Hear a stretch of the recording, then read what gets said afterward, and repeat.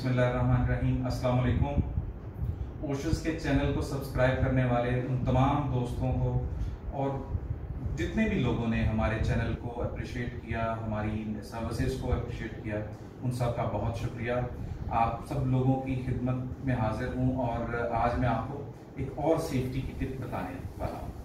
ये सेफ्टी की जो टिप है ये उन लोगों के लिए बहुत कारआमद है जो वर्क एट हाइट करते हैं या जो लोग रोप एक्सेस करते हैं। तमाम वो लोग जो किसी भी हवाले से वर्टिकल स्लिंग्स यूज करते हैं, वर्टिकल लाइफलाइन यूज करते हैं या हॉरिजॉन्टल लाइफलाइन यूज करते हैं, उनके लिए ये दो टेक्निक्स हैं, जो नॉट्स हैं, ये उनके लिए बहुत फायदेमंद साबित होंगी। ये दोनों नॉट्स किस तरह से लगाई जाती हैं मैं इंशाल्लाह आपको चंद लम्हों बाद ये बताने जा रहा हूँ। लेकिन हमारे इस वीडियो के नतीजे में हमें इसकी फीडबैक देना ना भूलिएगा, वो हमारे लिए बहुत अहम है। सबसे पहले जो नॉट मैं आपको बताने जा रहा हूँ उसका नाम है फिगर ऑफ 8 नॉट, यानी इस तरह से गिरा बनाना कि 8 का हिस्सा बन जाए। ये किस तरह से बनाई जाती है? ये उन रोप्स के ऊपर बनाई जाती है जिनके आखिर में आइज नहीं बल्कि उनके एंड्स बिल्कुल प्लेन है। आप फिगर ऑफ 8 नॉट बनाने के लिए उसके आखिरी सिरे को यूं फोल्ड करें और फोल्ड करने के बाद एक गिरा है जो हम अमूमन अपने आम इस्तेमाल में भी लाते हैं, जिसमें हम यूं फोल्ड करके यूं इसका लूप बना के यहाँ इसके अंदर से यूं इसका सिरा घुसा के ये नॉट बना देते हैं। ये इससे मिलती जुलती ही गिरा है। वो कैसे? आपने यूं फोल्ड किया और इसके बाद इसका लूप बनाया, यहां नीचे से अंदर इंसर्ट करने की बजाय इसको आप सामने लाके यहां सामने से अंदर इंसर्ट कर देते हैं और नीचे से इसके सिरों को खींच लेते हैं।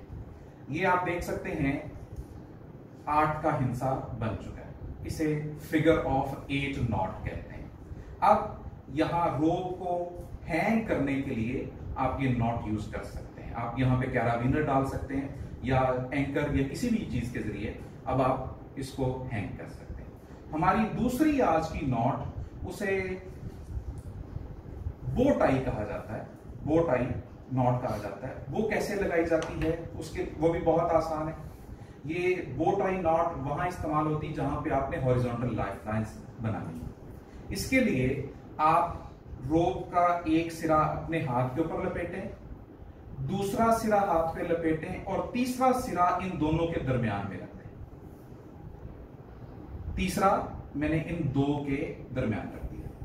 अब पहला रस्सा जो उस वक्त दूसरे नंबर पे था, आपने इसको उठाया और इन दोनों के गिर्द यूं लपेट के आपने इसे अंदर से वापस खींच लिया।